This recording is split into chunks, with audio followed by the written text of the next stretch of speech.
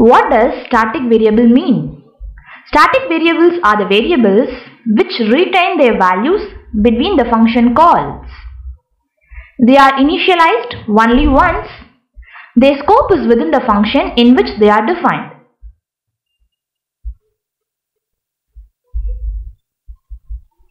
We have an example depiction over here for the static variable. So here we have a function foo.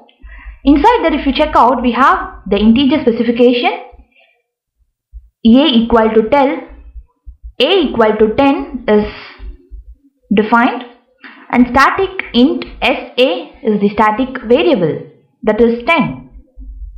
And we have a plus equal to 5, sa plus equal to 5.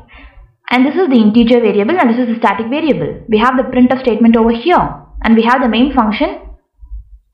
Inside the main function, if you check out int I, and we have the for loop constraint over here, and we are calling the foo function in the main function. So the output will be as follows. Since we have initialized the integer value a equal to 10, it gets added up with a 5 since a plus is there.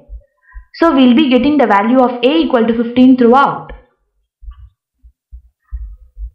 Since in the main function we have for I equal to 0, I lesser than 10, if you check out over here in the output 1, 2, 3, 4, 5, 6, 7, 8, 9 and 10. So based on the for loop constraint, we got the output as a equal to 15 as 10 times of execution.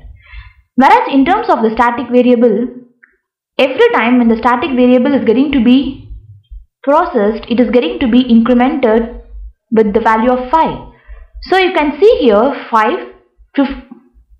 you can see here sa equal to 15, 20, 25 and it goes on till the execution of 10. So this is all about the static variable.